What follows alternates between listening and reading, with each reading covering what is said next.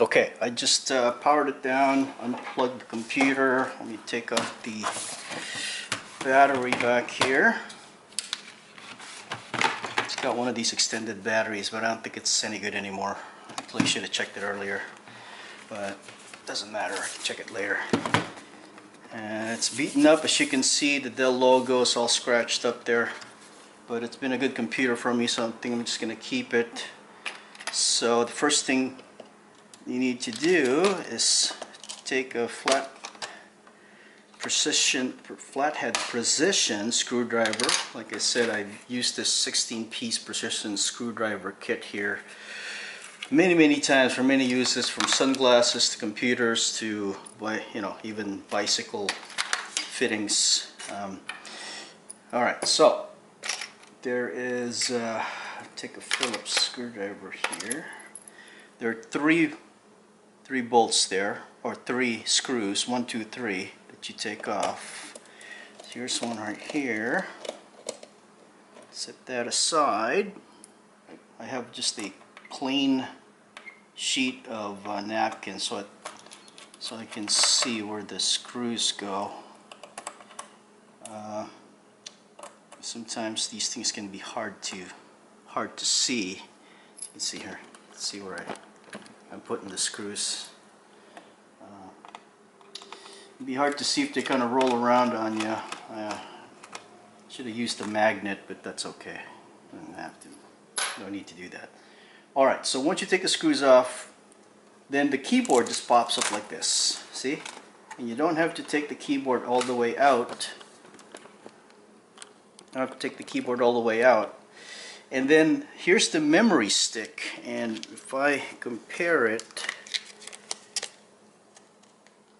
to this RAM memory stick here, which I'm not gonna touch the edges here, it looks like it's the right size, so I think we're okay here. Let me take this out, and to take this out, you just have to take your thumbs and push to the side these silver tabs. Just saw up there. I don't know if you saw that. It's these silver tabs right here. Gonna go like that. So it does say there that use only DDR2 on this computer when you replace the RAM. So that's what we'll do. We will take this, and it was, so when I took it out, you'll see this edge over here, that notch was on the right side, so that's what I will do here. I'll put the edge on the right side and just push it down until it clicks, and it's as simple as that, folks. Don't have to pay a technician to do this.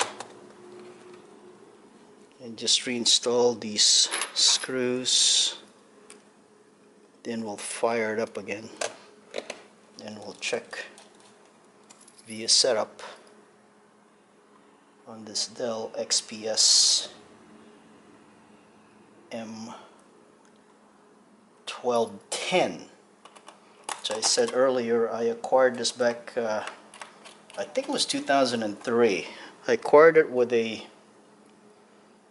projector, but fortunately that got stolen a while back, which is another story. This thing just pops back on, and it's done. Let me fire it up.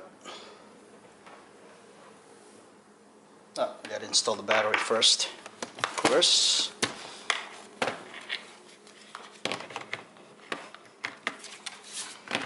So, fix power cord.